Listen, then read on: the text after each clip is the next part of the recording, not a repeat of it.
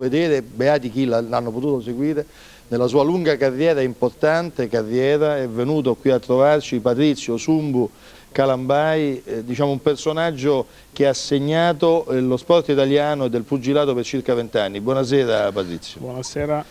Senti, intanto benvenuto e grazie per essere qui con noi, questo è molto importante. Tu vivi ad Ancona, a Sant'Elpidio al Mare, quindi ti sei sobbarcato quest'oggi un lungo tragitto per essere qui in questa trasmissione Bordo Ring che rappresenta il meglio del pugilato italiano ed internazionale. Intanto ti ringraziamo perché fra l'altro ci hai portato questa bella corona mondiale dei medi WBA che tu hai conquistato quando, Patrizio? Il 23 novembre 1987 contro Aaron Barkley. Aaron Barkley, quindi che è stato un match a Livorno, se non erro, a Livorno, sì, in Italia, uno dei grandi match del pugilato italiano. Match difficile ovviamente. No, duro, il Barkley non è un pugile che viene da niente, era un coriace, li chiamavano la lama. Sì, The Blade. Faceva male. Faceva male, eh? Sì, sì. Erano pugni che arrivavano, che colpivano. Sì, ogni parte che colpiva, che sia a destra che a sinistra, faceva sempre male. Però sai che il Blade Barkley disse lo stesso di te quando alla fine del match dice sì, io faccio male, però credo che oggi qualcuno ha dimostrato... Sì, ha dimostrato di sapere incassare, no? E poi di essere più migliore di lui. Certo. Cioè di fare il pugilato non da piccatore, ma certo, da tecnico. D'altro canto, Sumbu, di te si è detto sempre che sei stato uno delle più grandi espressioni dello stile pugilistico, non solo come fondamentali, ma per la capacità di saper portare tutte le combinazioni, di saper portare i colpi con questo caricamento naturale, di saper arrivare in qualsiasi momento dove volevi. Sì, dove è nata questa tua? È talento ovviamente? È talento ovviamente, certo, perché si nasce, no? Come si può dire, con queste cose qua.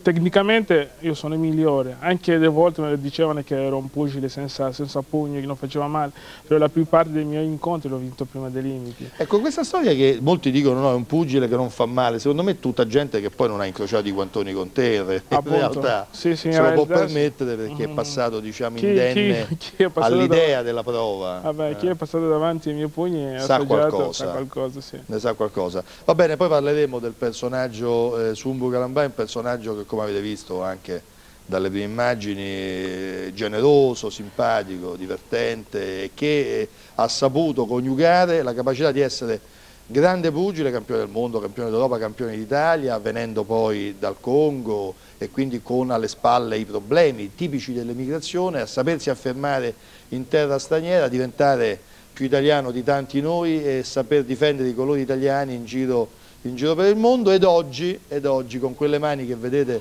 sapientemente inquadrate da Marco Rossetti, regista che saluto e ringrazio, diventare uno secondo me dei migliori maestri d'angolo del pugilato italiano. Oggi stai seguendo una serie di pugili fra cui Michele Piccirillo e devo dire in quota parte Sumbu, la vittoria splendida con Pineda al Madison Square Garden del mese scorso di Michele Piccirillo, io francamente in quota parte percentuale grande in qualche modo la accrediterei a Kalambay, alla tua esperienza, alla tua sapienza di tattico.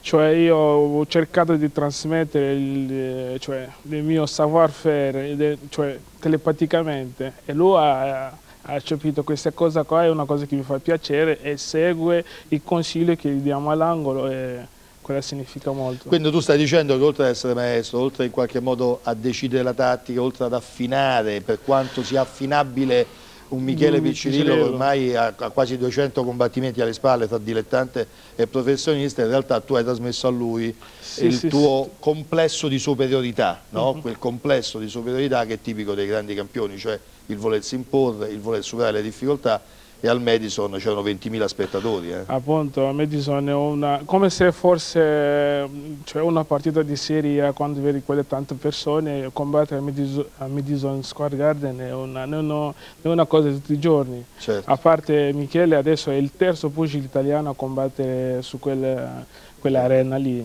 A parte il primo che è stato Carmera e poi Nino Benvenuto e e Michele Piccirillo è una cosa soddisfacente. Sì, in effetti l'abbiamo anche un po' raccontato in trasmissione quando siamo andati a intervistare Piccirillo e anche Kalambay all'aeroporto, che diciamo, questa grande affermazione di Michele è avvenuta su una delle ribalte più importanti, su una delle culle del pugilato mondiale, che è il Madison Square Garden, che appunto aveva visto prima di lui le vittorie di Primo Carnera, di Nino Benvenuti e poi Michele Piccirillo. Adesso speriamo che Piccirillo sappia arrivare finalmente a questo titolo mondiale che obiettivamente merita. Sì, stasera forse sapremo, dopo l'asta che è stato fatto, sapremo, oggi si deve appunto aprire l'asta. Sì. Sapremo dove e quando si farà questi incontri contro Vernon Forrest. Yeah.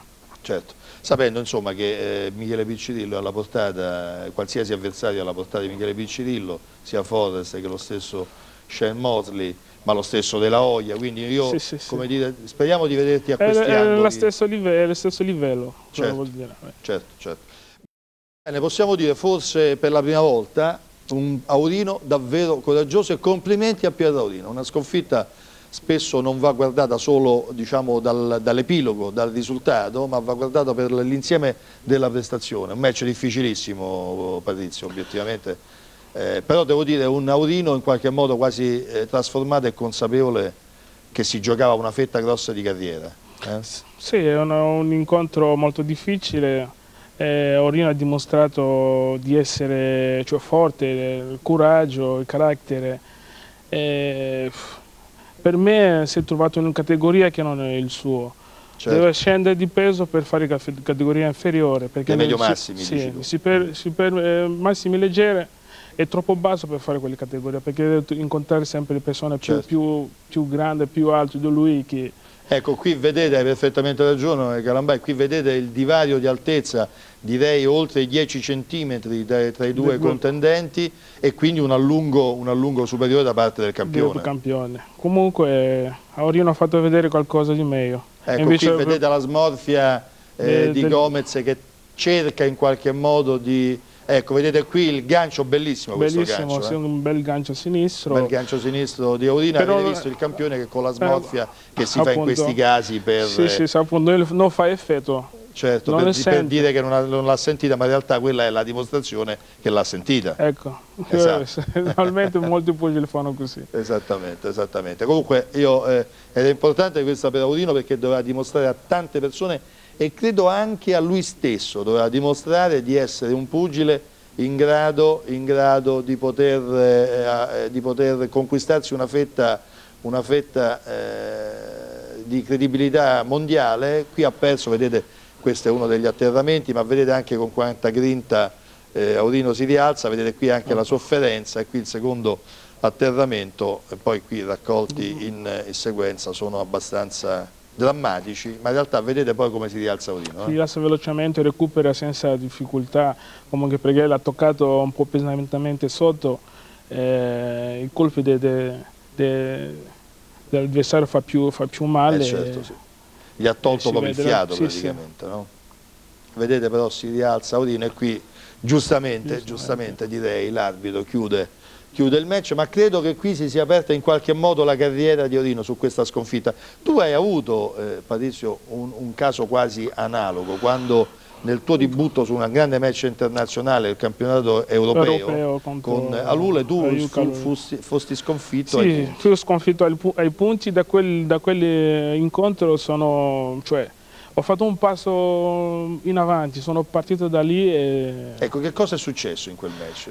Mi hanno dato una forza in me dopo che avevo perso quell'incontro, e poi soprattutto dopo che sono andato in Inghilterra contro Rogram, che aveva battuto Kalule, e cambiato a me come un incontro di rodage, così pensava così. Dove eri, diciamo, per tutti eri lo sconfitto predestinato. Certo. Eri sconfitto da pronostico, diciamo. Appunto, sono partito da solo, senza televisione, senza niente, ma il giorno dell'incontro hanno saputo che avevo vinto, e la gente non ci credevano, e da lì è iniziata la tua straordinaria carriera. Sì. Straordinaria carriera. Senti, tu sei arrivato in Italia a 24 anni. A 24 anni. Perché hai scelto l'Italia?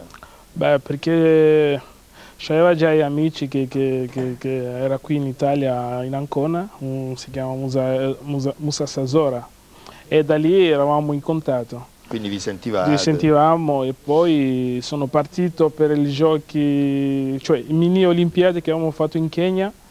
Sì, diciamo le Olimpiadi, perché nel 1980 non si fecero, ci fu il boicottaggio alle Olimpiadi di Mosca, e quindi una serie di paesi che non avevano partecipato alle Olimpiadi fecero delle Olimpiadi zonali, fra cui questa qui appunto di pugilato.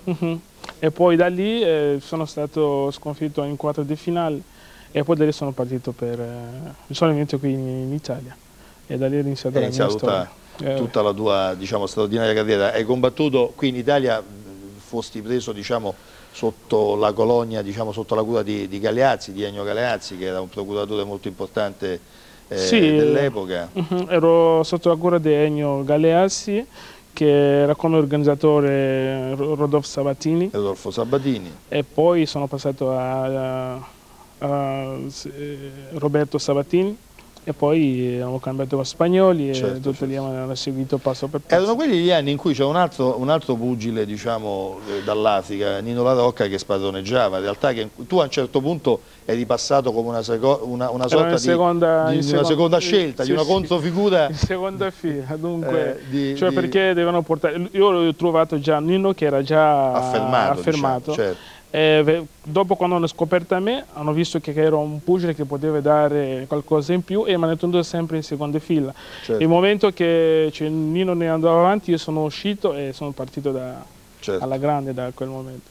Certo, tu hai avuto una serie di match straordinari, campione d'Europa l'abbiamo detto, campione del mondo, abbiamo visto la corona, hai girato il mondo per il pugilato e hai conquistato le platee con questo tuo pugilato così tecnico, così coraggioso. Da dove ti nasceva dentro, oltre che dal talento, quanto ti allenavi, qual era il tuo segreto vero, diciamo? Il mio segreto era la preparazione, perché c'aveva la gente che mi seguiva come dottor Boranga e Nicola Zisi, a parte il preparatore atletico che c'aveva in quel periodo, e Pesaresi, c'aveva quella voglia di arrivare, perché diceva che un giorno diventerò campione del mondo e avere quella Questo lo dicevi già da ragazzino? Sì, avevo quella fissazione in testa. Dove ti è nata questa fissazione? Esce da quando ero dilettante, da quando ero dilettante, no? in Congo, in quel momento si chiamava Zaire. Zaire, certo. Sì. Ecco, ma com'è nata questa passione? Cioè tu hai subito pugilato o hai fatto anche altre? No, giocavo prima a calcio. Tutti il calcio è uno sport che domina. Lo sport re in Africa è il calcio. Ma non solo in Africa, Patrizio, da tutto il mondo. Sì. Almeno anche in Europa, diciamo. Sì, da tutto il mondo, è sport re quello. E poi, perché c'aveva il cognato l'amico del mio cognato che era un pugile, e mi portava ogni tanto in palestra. E poi quando fu l'incontro di Mohamed Ali e George Foreman a Kinshasa, è da lì che è partita la grande perché passione. Tu stavi a Kinshasa e ci fu questa epica incredibile di questo match che durò praticamente 2 mesi fra i due contendenti al titolo mondiale di pesi massimi, appunto Foreman e Cassius Clay, Muhammad Ali, con tutta la stampa, l'attenzione, i media, tutta la i tifosi che erano arrivati da tutto il mondo. Sì, era anche un business per fare conoscere il nome dello Zaire, in quell'epoca si chiamava ancora Congo. Dopo, per fare conoscere, hanno organizzato queste grandi manifestazioni in Africa. È durato, come ho detto, due mesi, è stata una festa, ogni giorno era festa. E quindi il tuo pugile mito culto qual è stato? Mohamed Ali, appunto, che mi chiama pure Ali. Ti chiama perché c'aveva le caratteristiche di combattere come il grande Mohamed Ali. Certo. Con questa tua qualità tecnica che dicevamo. Senti, tu sei di famiglia numerosa? Sì. Quanti fratelli siete? 15, però due madri e un papà. Un papà. Sì. E tuo padre che mestiere, che professione faceva? Era ragioniere in una società del posto. E quindi diciamo una media borghesia, sì, diciamo. sì, Ecco, stava molto bene. Sì. Stava molto bene. Quindi tu non eri obbligato a fare pugilato per sbarcare il lunario, per vivere? No, il pugilato l'ho fatto per passione, perché c'era la passione di questo sport qua e l'ho fatto e sono finito professionista e campione del mondo senza rendersi conto. Prima non ci credeva, invece dopo ho cominciato a credere piano piano. In famiglia che cosa ti dicevano? Mamma? Papà? Nessuno diceva niente perché la mia famiglia è stata tutti sportivi. Chi faceva il pallacanestro, l'altro pure il calcio e io ho scelto il pugilato, nessuno mi ha detto niente, anzi alla fine mio padre veniva ogni tanto a guardarmi nei miei primi incontri da dilettante in Africa. E quindi era contento? Era contento, sì. Senti, arrivato in Italia ha avuto qualche problema particolare di inserimento, di vita?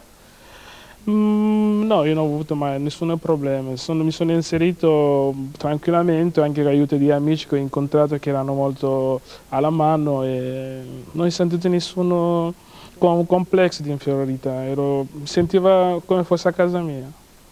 E anche diciamo, poi nel tempo ti sei trovato a vivere questa dimensione da italiano a tutti gli effetti, nel senso Appunto. che ormai sei, come dire, un personaggio storico del pugilato. Senti, col tuo padre in che lingua vi parlate? In Swahili, parliamo in Swahili. Quindi sì. parli ancora il Swahili? Sì, tuttora parlo ancora il Swahili. I primi tempi, dopo 6 anni, avevo un po' cominciato a dimenticare. Poi quando sono tornato giù, ho ricominciato a parlare, poi non ho dimenticato più. Senti, il tuo avversario più difficile qual è stato? Il più difficile è stato Errol Graham quando sono andati in quel pronostico in cui dovevi essere sconfitto. Certo, in quel momento che ero partito da nessuno, da solo. Ritornando campione d'Europa, la mia storia è iniziata. E come hai vissuto quel momento, proprio da emigrante davvero per l'ennesima volta? Cioè ti ritrovi su un ring sconosciuto contro un avversario che tutti dicono è praticamente impossibile per te e vai lì e che cosa accade? Che cosa è accaduto? Anzi, prima di partire in Inghilterra mi ricordo quel periodo lì, cioè io questo lo posso dire perché ormai è una cosa già passata, no? Il mio allenatore, quando si è saputo che io dovevo andare a combattere con Errol Graham, ha dovuto cercare di fare in modo che non andasse che di fare un certificato medico perché stavo male. E invece mi ha chiesto, dopo ho detto ma non fai quelle cose, sennò io lascio il pugilato. Io devo andare perché mi sento di fare qualcosa. Mi sento in grado di poter... Sì. E sono andato, è esattamente quello che ho detto, e sono diventato campione del mondo e lì ci ha creduto in me e poi... E poi inizia tutta questa carriera, quello era il titolo europeo a Londra nell'87, e poi subito il mondiale contro Errol Graham. E da lì ho fatto una grande impresa perché è stato ben allenato, avevo la voglia di arrivare più in alto possibile. Più in alto possibile. Senti, poi vabbè, ti sei sposato nel frattempo, sì, dopo... ti senti inserito, certo, mi hai avuto sono sposato. 2 figli, Patrick e Elisa. Adesso Patrick ha 17 anni e Elisa 12. Ecco, leggevo in questi giorni, me lo confermavi tu prima, cioè Patrick è una delle grandi promesse del calcio italiano in realtà. Sì, è un ragazzo che ci dà da fare, che... mi auguro che...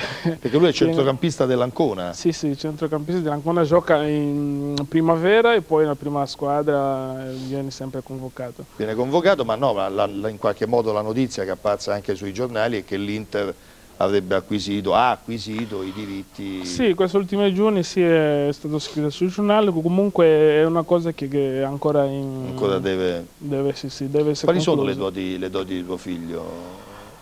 È un ragazzo grintoso che ha quelle caratteri da combattente. Vabbè, è figlio tuo, è figlio di un guerriero. Però mi dicono, chi l'ha visto giocare, io non l'ho visto giocare, che è anche un ragazzo che ha ottimo stile, anche buona classe. Quindi... è un ragazzo educato, posso dire. Educato. Sì. Senti, ma ti ha seguito nelle tue gesta? Sì, ma mi ha seguito sempre in quasi tutti i miei incontri, è stato sempre a Bordo ring. Però del pugilato non ha voluto sapere niente. E tu sei stato contento di questo? Sì, no? certo, contentissimo, anzi. Senti, ti devo chiedere... Posso dire, sono fiero di essere il suo papà.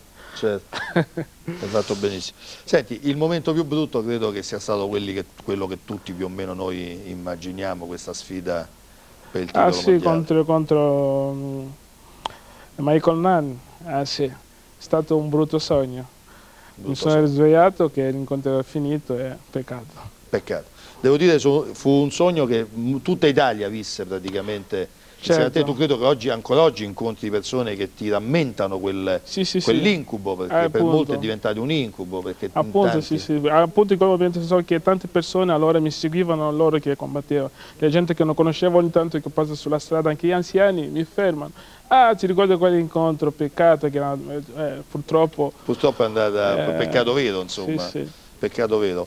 Va bene, ovviamente non per farti cosa gradita, ma per ricordarci anche le cose negative della vita, e pensando che appunto da quel match, anche se sfortunato, è emerso un Kalambay ancora più forte, se vogliamo, ancora più grintoso, no? Ancora più determinato, perché dopo, poi la tua carriera è continuata. Non era finito lì, dopo quello sono ritornato campione d'Europa e poi ho fatto ancora per 2 volte il titolo mondiale.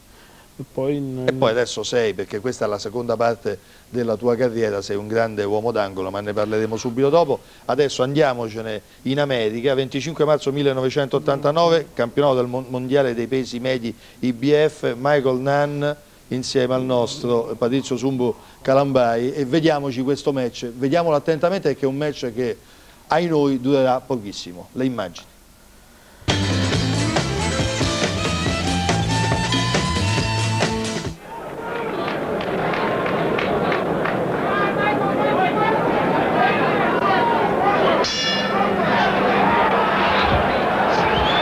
The big question about this fight seems to be who will come forward first. Looks like it's none. Both men like to box and move backwards and side to side and play a chess game.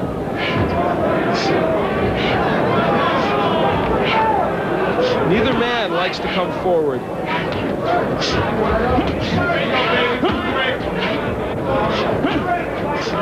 Kalambay trying to jab to the body. He's a counterpuncher, excellent counterpuncher. He's great at slipping punches, he showed you that there. Nunn with terrific hand speed, as does Kalambay.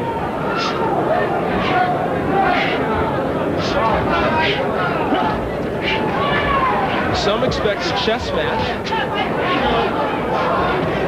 There you see the Nunn uppercut. Sugar Ray Leonard alluded to that in the highlight piece before the fight. That could be a key, and I would agree. The Nunn jab continues to flick out against Kalambay. Kalambay is by nature, oh my, a left hand sends Kalambay down. A shocking turn of events in the first round. Sumbu Kalambay is out on the mat. I doubt if this one will continue.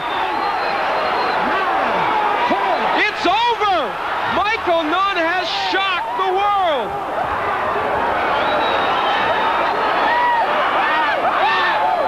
A left hand sent Sumbu Kalambay down, and he was out. Forget the labels of this man as a boxer and a fancy Dan. He nailed Kalambay.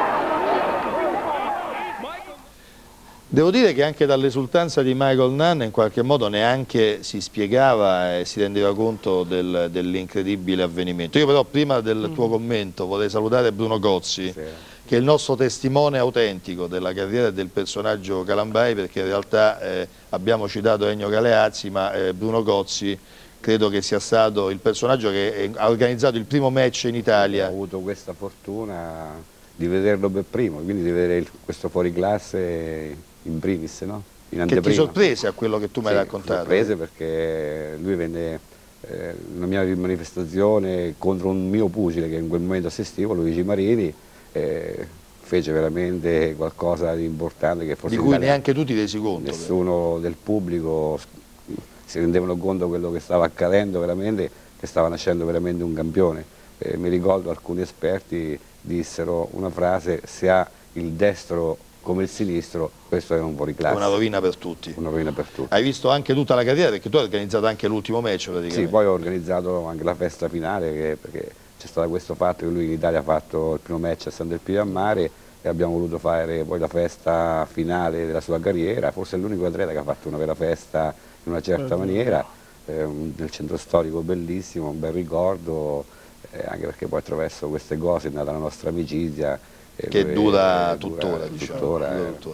Senti Bruno, ti sei fatto un'idea di quel match che abbiamo appena visto con Michael Nunn? Cosa accadde esattamente? Io credo che quel match lì vada inquadrato nel classico proprio discorso di un atleta nell'incidente di percorso, perché è un incontro che al di là del valore del gancio sinistro che Michael Nunn ha messo dentro, di grande potenza, però un incontro che succede questi fatti nelle prime battute, lascia un po' l'amaro in bocca, a freddo, è proprio il classico incidente di percorso del pugilato che non ti dà la possibilità di dimostrare il tuo valore e in fondo neanche Nunn ha dimostrato il suo grande valore. Certo, è vero, esattamente.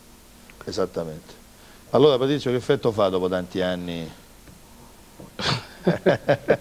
Ci ridiamo su, nel senso che, appunto, che voglio dire, questo match non aggiunge né toglie nulla alla tua carriera, e però che idea ti sei fatta negli anni? È stato sempre un incidente di percorso, comunque niente, capita, certo. Devo dire che fu obiettivamente un gancio veramente definitivo, nel senso che tu proprio non ce la facesti a rialzarti. No, in quel momento sono andato giù, è passato 10 secondi, non ci ho alzato, e poi sono cascato male. Se era cascato anche il ginocchio, non so, con quel parterre mi alzavo, ma in quel modo lì è difficile alzarsi. Certo. Come accade? Perché insomma si dice che quello è un colpo che non hai visto partire in realtà. Non l'ho visto partire, mi sono ritrovato solo a partire, volevo alzarmi però non ce la facevo. Non ce la facevi, certo. Sono rimasto proprio l'amaro in bocca, come si dice.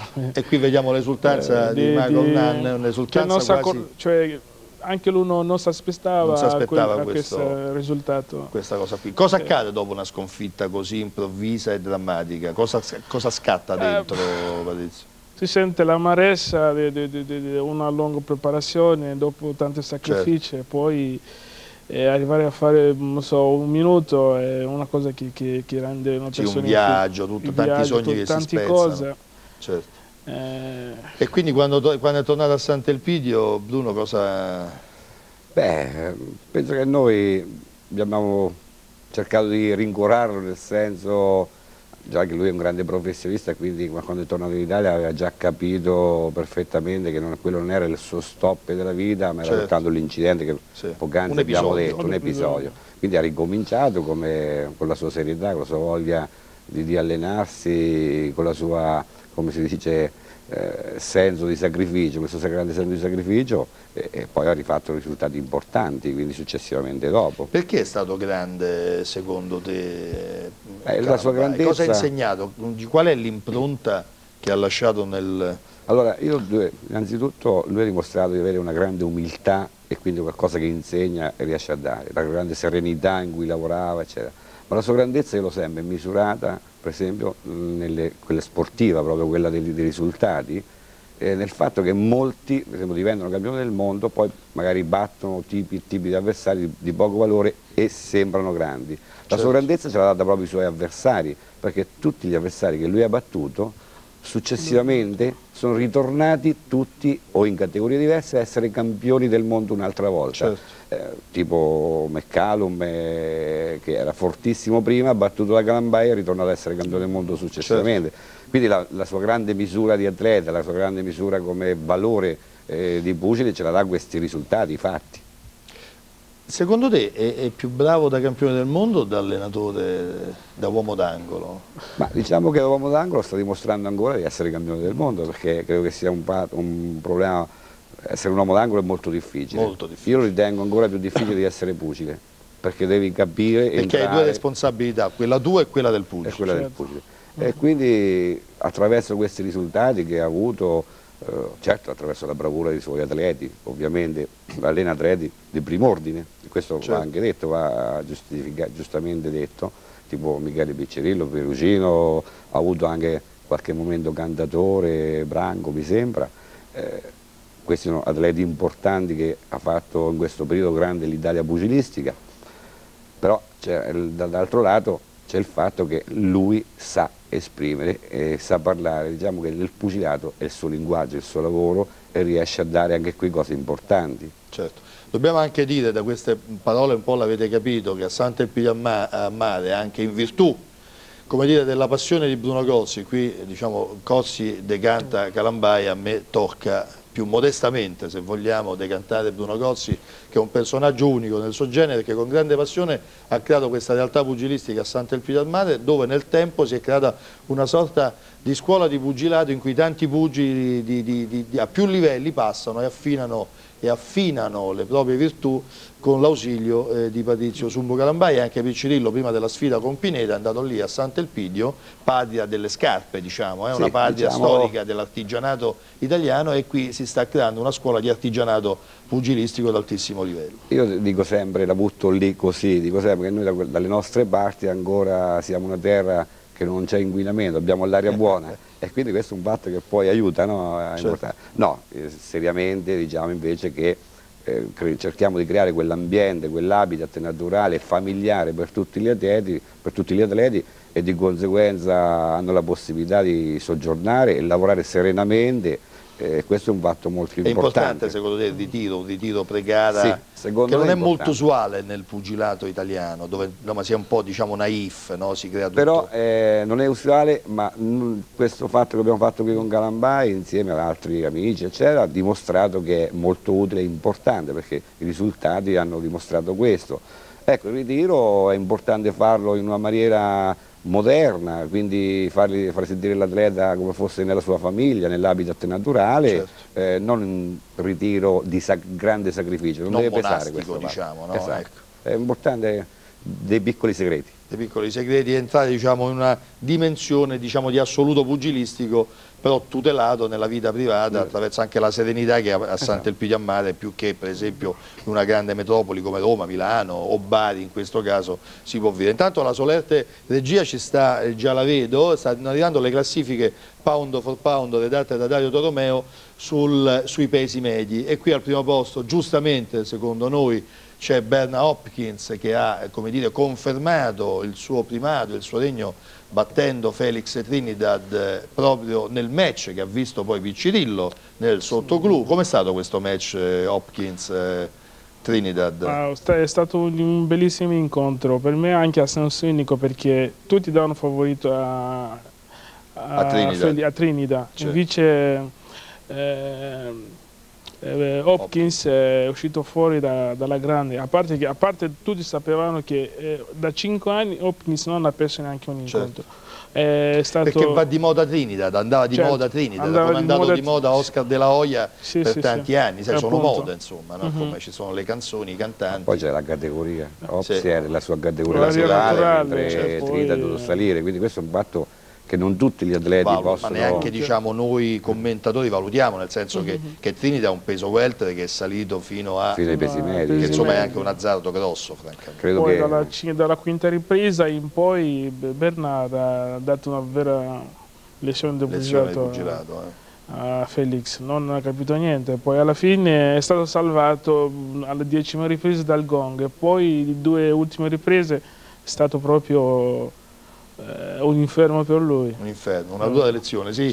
In effetti dobbiamo dire, avendo visto il match, che per certi versi è sembrata proprio una lezione che Felix Trinidad, che è uno dei più grandi pugili, dobbiamo dirlo, e anche coraggiosi, perché è vero che c'è la presunzione di chi vuol sfidare, come dire, l'impossibile o l'improbabile arrivando fino ai pesi medi, ma insomma Felix Trinidad l'abbiamo visto in questi match clamorosi con De La Hoya ed altri, con grande coraggio reggere a queste bordate che da un peso medio sicuramente lasciavano il segno, ha retto con grande coraggio e in qualche modo ha subito una lezione che non meritava. Ecco, dobbiamo stare un po' attenti nel pugilato, no? Vero Bruno? Tu tante volte il business ci fa dimenticare certo. Magari certi, e si fanno anche certi errori poi nella carriera di un atleta, perché un match di quella dimensione credo che gli segnerà sicuramente il suo futuro, perché poi... Beh, intanto ha segnato un limite, sì, intanto gli ha detto che non può andare nei medio massimi, perché altrimenti probabilmente Trinidad avrebbe addirittura tentato, chissà, forse, certo, ma no? Fortunatamente speriamo che... Fortunatamente perché li pesi medio massimi... Sicuramente nei supermedi sarebbe salito, ho detto medio massimi come confine ulteriore. Certo. Lì era pericoloso perché c'è certo. Roy Jones che è il numero 1 per il momento, certo, in tutte le classifiche mondiali per me, cioè certo, a parte le categorie. Certo.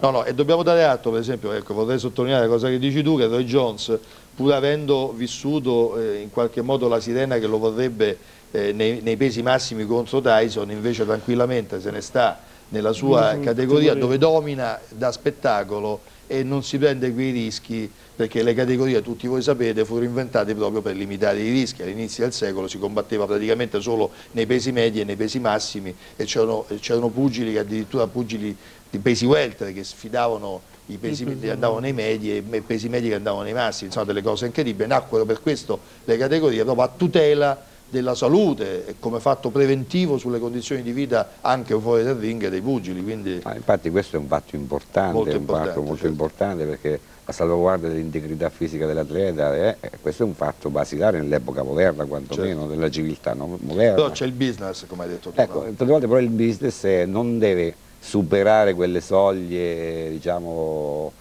della possibilità umana. Certo, la frontiera, diciamo, dell'umano. Rivediamocelo tutta la classifica, ci sono giustamente fermati sulle teste di serie, che sono appunto Bernard Hopkins e Felix Trinidad, sapendo adesso la curiosità è capire cosa farà Trinidad, che obiettivamente rimane un grandissimo, in una categoria che per la prima volta lo vede non in grado di primeggiare. Questo psicologicamente sarebbe curioso capire cosa penserà il babbo Trinidad e figlio Trinidad, che in qualche modo insieme determinano la carriera. Poi abbiamo Howard Eastman, che è uno degli avversari che dovrebbe essere, tutti noi pensiamo, di Cristian Sanavia, che vedete qui al 10° posto. Al 4° abbiamo Arman Krajic, lo sloveno di passaporto svedese, che ha combattuto nella serata che ha visto la sconfitta di Perorino e che vedremo fra non molto anche qui a Bordo Ring nel match. Poi abbiamo William Gioppi, Kate Holm, Harry Simon, Tito Mendozza e il francese Hassin Cherifi, oltre al nostro Cristian Sanavia. Ecco, com'è Cristian Sanavia secondo te? Che idea ti sei fatto di questo pugile di piove di sacco, grande passato azzurro e che sta scalando a poco?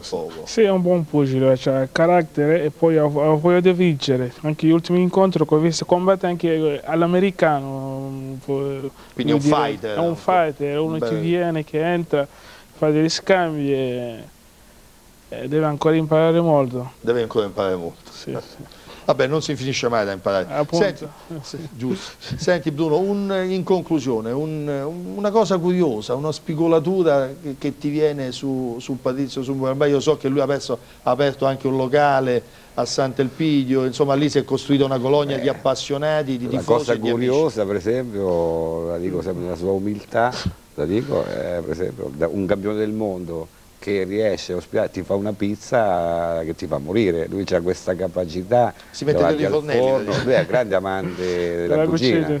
Lui se ti invita, ovviamente è lui con le sue mani che cucina, non permette ad altri. Questo è un fatto. Proprio ci sono molti sportivi che hanno questo diciamo, pregio. Certo. Di essere forte nei fornelli. Forte nei fornelli, ma in realtà lui è un generoso, è un fatto di amicizia, è un fatto di stare insieme, e questo è importante, la dice lunga su questo simpaticissimo personaggio. Allora, anche in tuo omaggio, e per rivederci uno dei grandi match storici del pugilato mondiale, siamo andati a sceglierci un tuo avversario, Iron Barkley, contro uno dei grandissimi, contro Duran, Roberto Mano de Pietra, uno dei grandi pugili dello scenario del pugilato mondiale. Il 24 febbraio 1989 ci trasferiamo a Las Vegas per il mondiale fra Iron Barkley e Roberto Duran. Pantaloncini completamente scuri per Iron Barkley, è una battaglia durissima ed è simpatico e divertente vedere alla fine di questa battaglia durissima i volti dei due atleti in attesa del verdetto, perché è una split decision, cioè un verdetto non unanime, e tutti e due pensano di aver vinto, tutti e due hanno fatto una grande battaglia e tutti e due sperano appunto del verdetto favorevole. Vediamocelo insieme nel commento d'epoca come rituale in questi nostri match della memoria. Las Vegas 1989, Duran Barkley.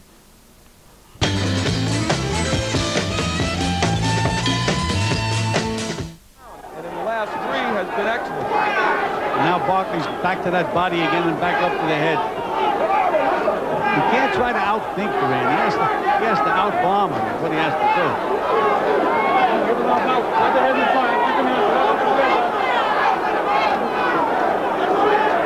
We're in the 11th. It's a 12-rounder, and it may go. Good hook downstairs by Barkley, and the jab, but nothing is phasing Durant right now. Except that Barkley is scoring in this round now. Hasn't been a bad round for Iran. We're halfway through. Who will win the second part of this round? There's Durant setting to throw that right hand. I can see it from here. He's looking for the lazy jab of Barkley. They trade hooks.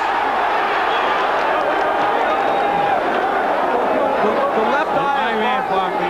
The left eye is almost closed, and he is showing signs of weariness. No question about that. There's a right hand and a left hook by Durant, and another big right hand by Durant. Barkley may not be seeing the right hand, and yes, Durant is nailing him with it. They want Barkley on the inside, where he isn't going to be hit with that overhand right. Big right by Barkley. But again, the right by Barkley's in trouble. He's hurt. He's down. First knockdown of the fight. How you feel? Well, I can just feel that coming. Just feel it coming. He's very wobbly. Another right hand by Durant. Look at Durant go to work. And nice and relaxed. And calm. Remember, though, Iran Barkley has tremendous heart. He's been down before and gotten up. Only a few seconds remain here in the 11th. The first two-point round of the fight.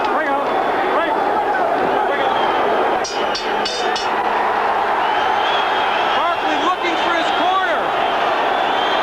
He's smiling, but he's hurt.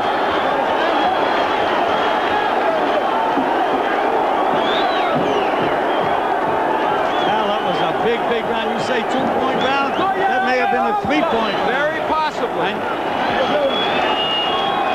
We'll see the knockdown. And you know, you have to remember the 10th could have been a 2-point round. There's that first right hand. There's the left hook, another right hand. And there's the big one, and down he goes. Right on the button. Combinations from this 37-year-old in the 11th round. I don't see how Barkley can recover from these shots and come back in this next round. We're talking about a surgeon operating on somebody. There's a surgeon for you. Barkley, has he shaken the cobwebs? Early, Barkley was very effective. Durant started to come back in the middle rounds, especially by the 9th. Combination by Durant. All 3 punches landed. What about the heart of Barkley, though, Gil? He was so hurt. Here he is in the 12th. Both these guys have tremendous heart. There's no question about that. But when Roberto Durant in those middle rounds looked like he was all out of it, we said the only thing he had left is heart. And boy, somehow he got that one second, third win, whatever. You know, with a minute left, Barkley's still landing good short punches. He landed a great short right hand that drove Durant back. This has not been a bad round for Barkley. Let's just watch these last 45 seconds, Al. It'll tell us a lot. There's that big. Look at Barkley's legs. Doesn't have a leg under him. And look at Durant now. Dancing around, playing. The jab by Barkley. Can Durant afford to dance around, though? It's been a round that's very close. And the fight may be in the balance with only a little more than 20 seconds left. Barkley with the jab, and that's his best punch right now because he's pushing the hook in the right hand. It'll end, and it will be a classic war. Big right hand by Durant. This has been extraordinary.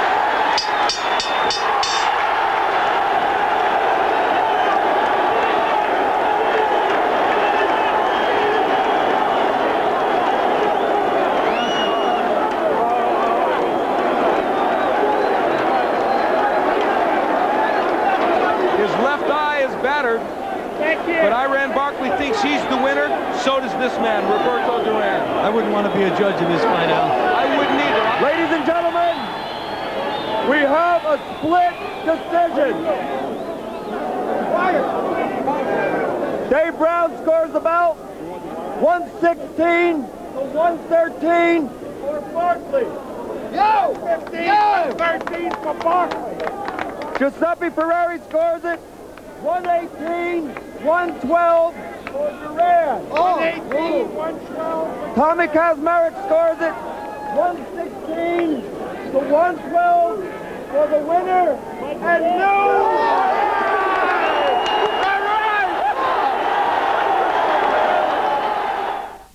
Beh, avete visto l'entusiasmo e il grido di trionfo liberatorio, direi, di Roberto Duran in attesa in questo incredibile verdetto, perché nessuno di tutti e due si spiegava i motivi per cui avesse perso. Un match di grande intensità, di grandi emozioni, sì, capace veramente di attrarre le folli avanti al video e nei palazzetti. Questi due, Duran per me in assoluto, vabbè, a parte Muhammad Ali, insomma, poi è uno dei pugili più importanti della storia del pugilato. E poi ognuno di noi ha un pugile di riferimento, insomma Roberto Duran rientra, diciamo, nell'immaginario di tantissimi appassionati di pugilato. Insomma, questo Barkley è veramente, come dicevi tu prima, tu l'avevi affrontato 2 anni prima di questo match, è uno che non si tira mai indietro, va giù, si rialza e continua a combattere. Si rialza e comincia a fare gli scambi come se fosse non è andato per terra. Certo, incredibile. C'è una grande capacità, un grande orgoglio. Cioè Eppure i colpi di mano di pietra, non fosse altro che appunto portati da una mano di pietra, lasciavano il segno. Il segno, certo. Nonostante qui già siamo in un'età avanzata di mano di pietra, vabbè, ma insomma, io credo che ancora oggi riuscirebbe a trovare il modo di risalire sul ring nonostante i 50 anni ormai vicini. E comunque un pugile completo, lo vedete in questi suoi scambi, su come si apre, come vediamo le immagini. Vediamo le immagini, è veramente una delizia vedere un atleta così, di quelle perfezioni, sia a corta e media distanza, un tempismo, una scelta di tempo, veramente di rara... Ecco qui, vediamo, avete visto che combinazione di colpi, tuttavia da bersaglio. Quando riesci a colpire non lascia più, non ti molla più. Non ti molla più. Sì, ha una velocità di esecuzione, di doppiare i colpi incredibile. E comunque questo Iron Barkley davvero, come dire, da sottolineare il suo coraggio e anche le sue doti, diciamo, di incassatore, perché in realtà riusciva fino alla fine. E la parte finale del 12° round, tu l'avevi sconfitto sui 15 15 riprese, tu hai fatto 15 round con Barkley. L'ultimo incontro di 15 round in tutto il mondo. Giustamente l'hai fatto te, tanto per soffrire un po' di più. Questo invece era sulle 12 riprese e avete visto fino alla fine Iron Barkley che, vedete qui il sinistro, l'occhio sinistro gonfio perché i destri di Duran lasciano davvero il segno. Qui l'esultanza del Caesar Palace a Las Vegas, 20.000 spettatori, questo è uno dei grandi match, perché poi Duran faceva spettacolo, ha sempre richiamato grandi folle come tutti i pugili spettacolari. Aveva questa grande capacità di attrarre la gente, ma non poteva essere diversamente un atleta di quel livello. Non poteva, questi sono dei fuoriclasse, no? Certo, nascono uno ogni 20 anni, ogni 30. Ecco, tu Duran in qualche modo non sei riuscito a incontrarlo, né Duran né Hagler, vero? No, Duran non sono riuscito a incontrarlo perché non era la mia categoria. No, cioè faceva il peso medio, lui faceva tutto, insomma, sì, faceva super welter, medio, in quel periodo c'era Hagler che era campione del mondo, sì, certo. Che doveva fare con Errol Graham, e quando ho fregato Errol Graham tutto è cambiato poi. E vi siete persi nuovamente. Sì. Beh, sarebbe stato bello da vedere, Bruno. Beh, sarebbe stato un bel Kalambay, momento, Hagler, sarebbe stato un bel match. D'altronde, avendo affrontato tutti, Barkley, De Witt, facciamo alcuni nomi importanti, Sims, tutti i nomi importantissimi che lui ha incontrato. Diciamo, Kalambay non è che sia mai scelto un avversario di comodo, li ha veramente beccati tutti i primi delle classifiche. A questo punto sarebbe incontrato anche il grande meraviglioso, sarebbe stato importante. Lo ha incontrato forse nel calcio e come amico comunque. Sì, è vero, perché ogni tanto Hagler sta in Italia, spesso trova in Italia, vi incontrate. Sì, incontriamo, sì, Com'è come calciatore Hagler? lascia a desiderare, lascia fortemente a desiderare. Va bene, noi ringraziamo Bruno Grozzi per questa sua amabile testimonianza sul personaggio Kalambay, con queste doti, diciamo, da intrattenitore cuoco, no? Insospettabili, con queste mani che evidentemente può far tutto, sono mani da bene, anche questo è un bel match. Devo dire però il campione Krejci, il pronostico lo dava vittorioso, il pronostico è stato rispettato, un buon pugile davvero questo Krejci, e speriamo in questa categoria che vede appunto l'astro emergente italiano Cristian Sanavia, speriamo, non è detto che prima o poi non ci sia questo match con Krejci, che è un avversario che francamente con un fighter contro come Sanavia potrebbe avere qualche difficoltà. Chance, può avere qualche chance Sanavia, e speriamo di vederlo. Senti, adesso intanto giustamente Marco Rossetti ti inquadra questa cintura, perché poi diciamo Patrizio, i match passano, no? Gli avversari anche, ma le cinture restano. Questo è importante, sì. E sono valori aggiunti in una carriera. Adesso i tuoi obiettivi quali sono? Sono legati ovviamente alla prossima sfida di Michele Piccirillo. Sì, adesso sono legato, cioè domani, dopodomani sapremo quando si farà e dove. Sempre in America, ma non lo sappiamo. L'avversario diciamo è Vernon Forrest, che sì, diciamo è il numero 2 dei pesi welter di fatto di questa categoria, che al momento è dominata da Chase Mosley, ma insomma Vernon Forrest è uno dei grandissimi. Quali sono le doti di questo Forrest? Forrest è un pugile tecnico, longilino, cioè un bel sinistro e un bel destro, cioè è un pugile classico, come Michele. Tutti e due hanno le stesse caratteristiche. Questo è un po' un problema per Piccirillo secondo te? Cioè un problema non tanto, perché lì cioè, il più furbo, chi saprà prendere l'incontro, impostare l'incontro nel migliore modo, penso che ce la faremo. E dobbiamo dire che avendo te all'angolo, sicuramente come impostazione stiamo tranquilli. Certo, poi un match di pugilato ad altissimo livello, ci immaginiamo una piazza che se non è il Madison è Las Vegas, quindi certo, di altissimo livello, con tutti i rischi, le sorprese, le difficoltà. Cioè, comunque Michele si prepara come al solito. Certo. Nella nostra piccola gruppo che partiamo per l'America siamo più stretti, più insieme, e riusciamo a dare, come posso dire, serenità a Michele, sì, per fare gruppo, dare tranquillità per arrivare in condizione migliore, ottimali. D'altro canto abbiamo visto gli ottimi risultati del match contro Rafael Pineda, un grande match che tutti gli italiani avrebbero meritato francamente di vedere e di seguire, invece questo non è stato possibile. Speriamo che questa volta che si faccia tutto il possibile per vedere, perché insomma, questa sarebbe una sfida mondiale, un titolo mondiale prestigiosissimo, un avversario molto prezioso, molto importante come appunto Forrest. È un match che sarà sicuramente spettacolare. Tu prima di concludere hai detto voglio salutare la mia terza figlia, di cui c'eravamo. Sì, Beatrice. Quanti anni ha Beatrice? 4 anni. 4 anni, quindi è piccolina. È piccolina, sì. È piccolina, carina. Molto carina, lo dici con un filo di commozione giustamente paterna per questa bambina che non sarà la mia compagna soprattutto, Mara Casali, che è una vera grande donna. Certo, che ti segue con grande amore, diciamo, con grande passione in questa tua seconda parte della carriera, che ti vede come allenatore. Diciamo, Piccirillo abbiamo detto, ma quale pugile vorresti allenare? C'è un pugile in giro per il mondo che ti piacerebbe seguire, che ti piacerebbe allenare? Nel mondo? Beh, ci sono tanti, però già hanno il loro allenatore, sì. Però quando ne vedi uno adesso in giro per il mondo, chi è che un po' che ti piace? Qual è un pugile? Sì, il pugile che mi piace con pesi medio è Hopkins. È il migliore. È il migliore. Sì.